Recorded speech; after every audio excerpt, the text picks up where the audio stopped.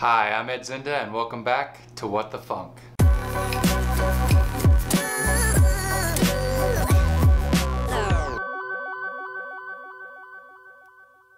In this episode, I'll show you how to supercharge your ERC20 tokens and instantly give them more utility. So in a previous series, I talked over how to create an ERC20 based Ethereum token.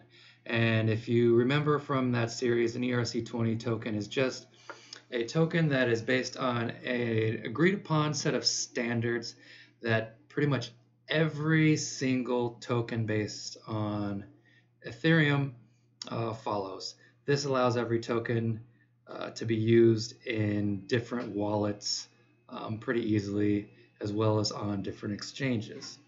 But the problem with the original ERC20 token standard is that if you're going to use your tokens for some sort of utility inside of a decentralized application, so within other smart contracts on the network, it's a lot more difficult to actually accept tokens and then do something with those tokens, because what you end up having to do is have users send the tokens, and in order to detect that you've been sent those tokens, you either need to have some other sort of application listening on the blockchain to see that those tokens were accepted, or if you're doing an entirely decentralized application, you have to actually have two different steps to make sure you're getting the right amount of tokens in your smart contract to do what you need to do. So you would have the user run the approve method on the ERC20 contract, and then on the other smart contract that you want to use those tokens, you would go ahead and have them execute another method, which would call transfer from on the ERC20 contract from that contract. So it's actually two steps, and you're actually making users approve two different transactions, which isn't very user-friendly, and it kind of confuses people sometimes. So the ERC827 token standard is just an extension to ERC20. It's not an entirely new standard.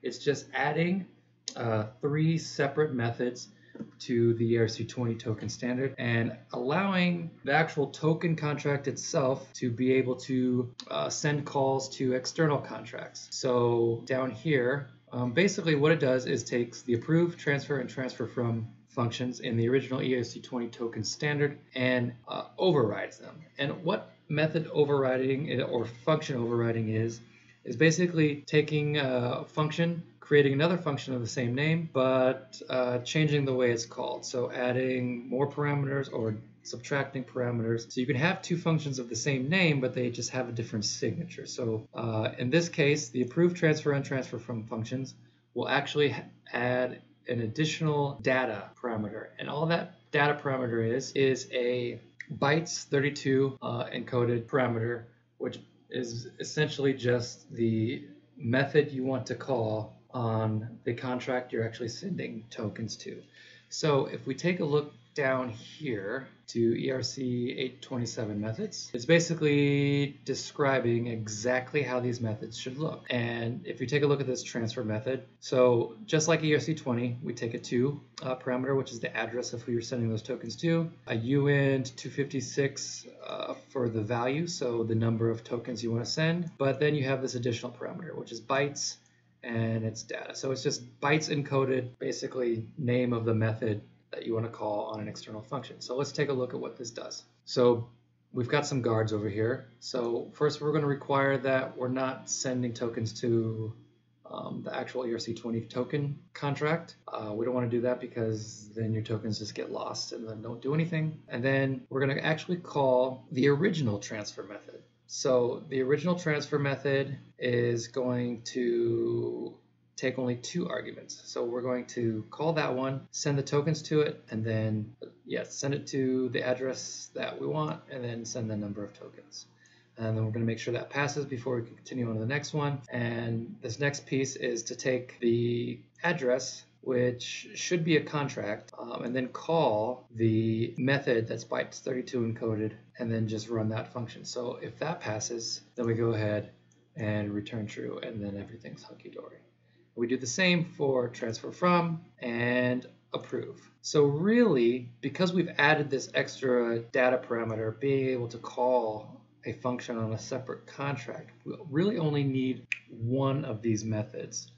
But just for completeness sake, they've added all three of these methods. The only one we actually will need, if you want to just do a single transaction to call a method after receiving tokens, is this approve method. But we're just going to go ahead and copy all of these and add it to an existing ERC20 contract. So let's go ahead and do that. So I've got a small little truffle project created here with a couple of contracts. So I've got a func token, which is just an ERC20 token. It inherits from standard token, which is part of the Open Zeppelin or Zeppelin Solidity library. And if you're creating your own tokens, I highly recommend you just basically use this library and then just copy and paste, because the contracts created by Open Solidity have been out. They're publicly vetted by the open source community, and they've already been audited, and they're pretty secure.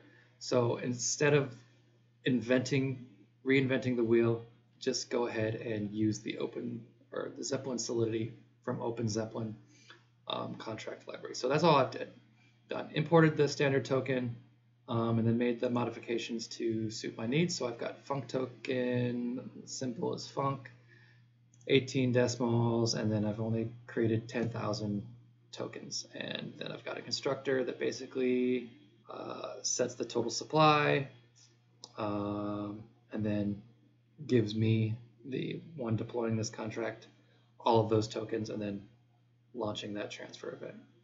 So it would actually show up in Etherscan if you actually deployed that. So that's all I've got. And then I've created this test contract, which all it has is a counter and then a function to increase the count. So what I want to do is send some tokens to this contract and then increase the count as I send some tokens. So nothing really fancy. I'm just showing that you can call another contract from these normal transfer, approve, and transfer from functions.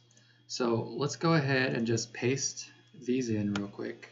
All right, we've got these all copied, and you can see that they all pretty much do the exact same thing. They act as sort of a proxy to the original functions of the same name, with the only thing changing is that they actually call an external function on another contract.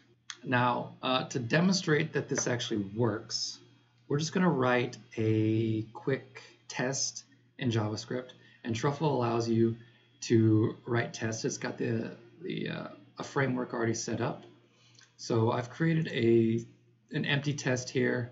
I've imported my func token and then the test contract, and then I've got this FJS ABI that I've included, and I'll show you what I'm going to use it for later.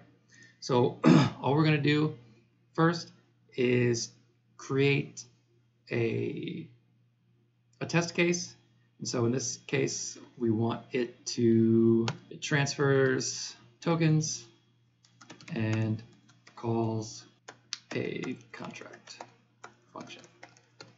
And we want this to be an asynchronous function.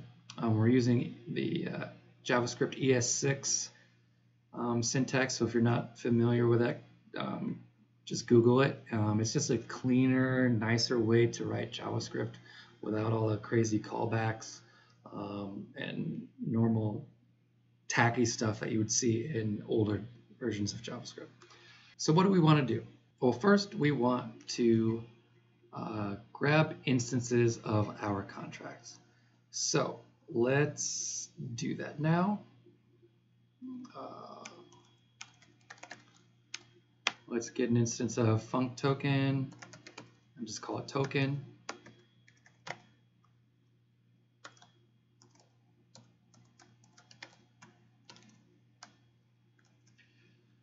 So we're just going to get a brand new instance. It's going to deploy it and then just give us that instance back from the network.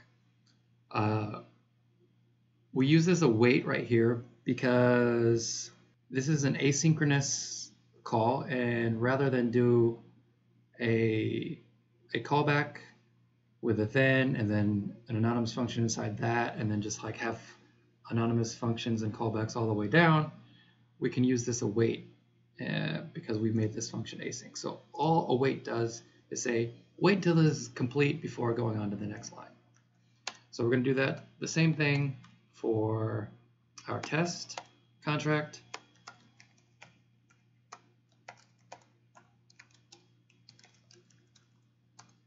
So we've got those instances, and all we want to do is send some tokens to the test contract and call a function within that test contract. And we have a function called increase count. But this is a little bit tricky.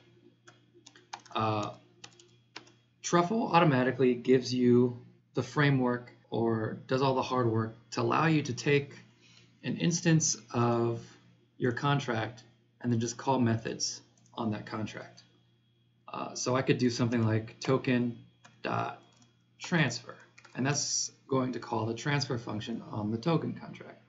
But in this case, I have two versions of the transfer method, and this actually confuses Truffle and even Web3 and like other libraries that do this magic behind the scenes. So what needs to happen is I need to create a raw transaction and just send it bytes encoded data. So just send it straight up bytecode. So in order to do this, I need to get a representation of the method I need to call. So not the first transfer function, but the second new transfer function that has the third data argument. And the way to do that is we copy a piece from the compiled version of this contract from the ABI. And if you remember from the previous videos, all the ABI is a JSON object representation of your smart contract. So I only copied the piece that has to deal with our new transfer function. And you can actually go ahead and look in functoken, and if you want to go and find it, which we won't, just know that I looked through it and copied and pasted it, and just saved it into this variable here. So ABI method. The next thing we're going to do is get bytes encoded representation of the function we're going to call on this test contract up here. So we're going to call this call data. And so we're going to set this equal to test. And then there's this contract object that's included with this instance. So it has a bunch of information about the different methods. So contract, and then the method we want to call is called, let me check real quick, increase count.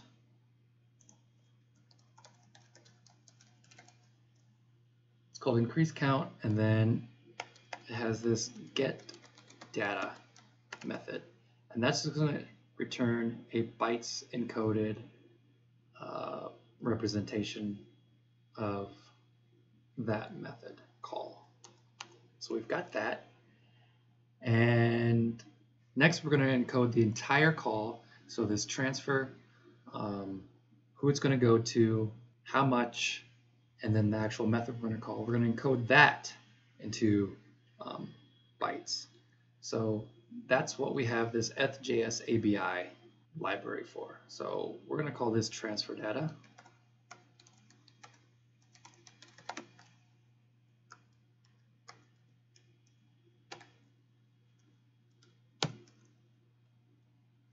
And it has this encode method function. So we've already got ABI method.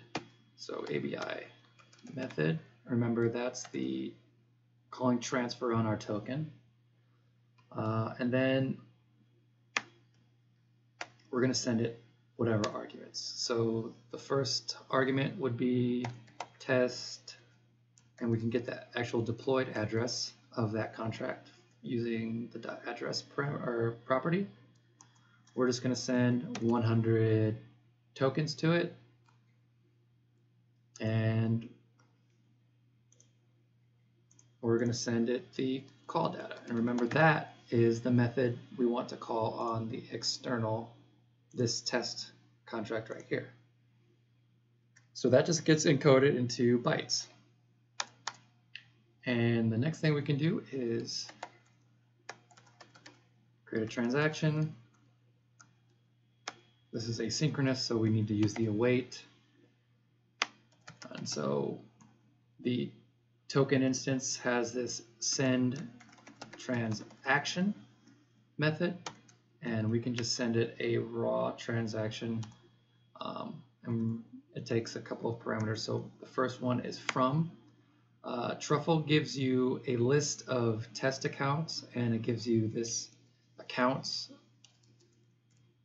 variable for free. And we're going to use the first account, so index 0 in the array. And then the data is just going to be transfer data.